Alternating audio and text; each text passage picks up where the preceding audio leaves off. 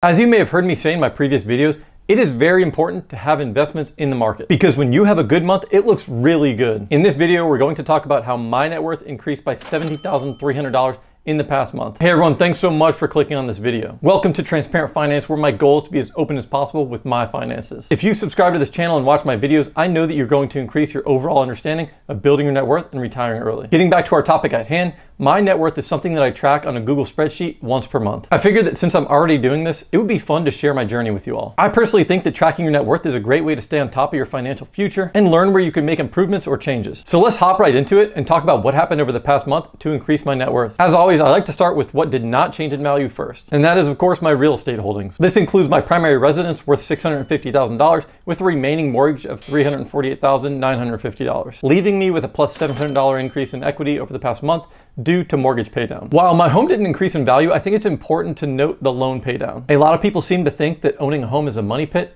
but I look at it like this. Every month that I pay my mortgage, I get about $700 in equity back. This means that assuming my home value stays the same, my net worth gains $8,400 per year. On top of that, since I purchased the home, it has increased in value by over $200,000. Moving on to the next contributor to my net worth, we have the vacant piece of land that I own, valued at $130,000. There has been no change in value over the past month, but stay tuned for updates on that. I need to reevaluate this property because it could be worth a lot more by now. Also, I own this property outright, meaning I have no mortgage on it. This means that no change in value means no change to my net worth. Now let's get on to the movers and shakers and jump right into my stock portfolio, which gained a respectable $4,700 over the past month. My portfolio went from $152,500 to $157,200 over the past month. I definitely cannot complain about that, especially given the sideways stock market this year. After that, we have my crypto portfolio, which is down $50 since last month. It was worth $12,750 last month, and now is worth $12,700. I know this seems like a solid amount to hold on to, but right now, crypto is not part of my investment strategy. I don't put any money in, and I don't take any money out. I'm just letting it ride to see what happens. Coming up next, we have cash at $90,250,